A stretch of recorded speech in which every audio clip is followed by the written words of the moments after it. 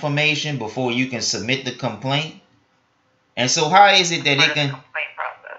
Yeah, so during the complaint process, it won't even let you go to a certain point if you don't have your basic information in.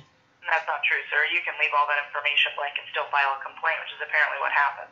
Okay, I don't know how I did that then. All right then. Well, I'll try to file it again, and I'll see what happens with that. And so we'll see what happens. Thanks a lot. Yes, sir. We won't be acting on your individual complaint.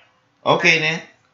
All right then. That's fine. Okay, well, thank you again for calling. You have a great day. All right, you too. Bye bye.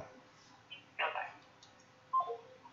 And see, if you can't do a motherfucking thing in America, they not acting on the complaint. They acting on complaints from Congress, and Congress don't do a motherfucking thing.